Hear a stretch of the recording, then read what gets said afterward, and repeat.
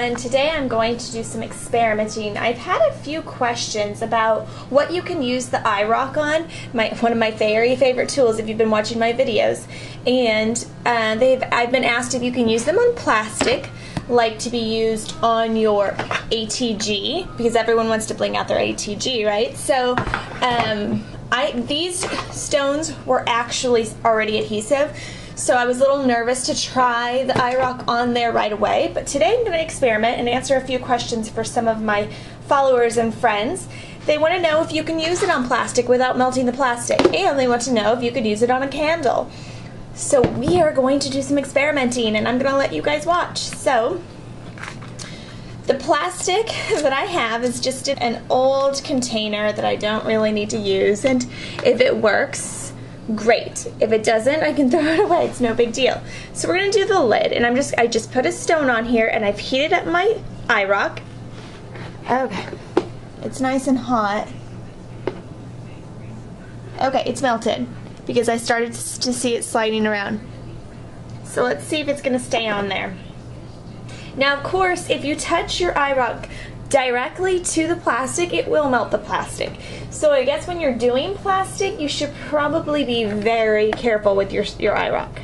But once that glue has dried, it looks like it's on there. So you look at the other side. Yeah. Nope, you can see the shadow of where it's at, but it has not melted through the plastic.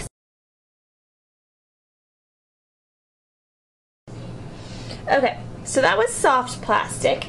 I need to find something that's hard plastic also, like a tape runner. So I'll use this older tape runner, and we'll get a stone.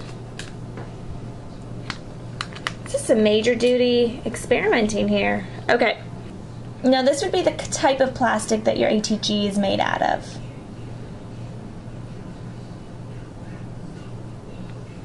I just had to experiment on something not as precious as the pink ATG. Okay, looks like it's melted, so let's see. Yep. So the only thing is that it doesn't stay very well. It comes right off. But I guess if you're not gonna, let's see if we can melt it a little more. Okay, it's nice to melt it because it's sliding around. So let's wait for it to cool. Yeah, I would just say that it comes off. One more thing to try. Sorry, that's the only candle I had. So let's give it a go. Okay, let's let it cool for a second. It's melted, and it's melted part of my candle just a tiny bit.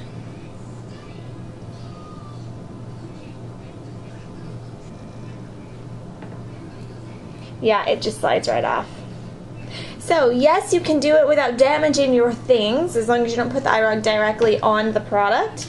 But no, they don't stay on very well. So that's our experiment. Thanks for watching.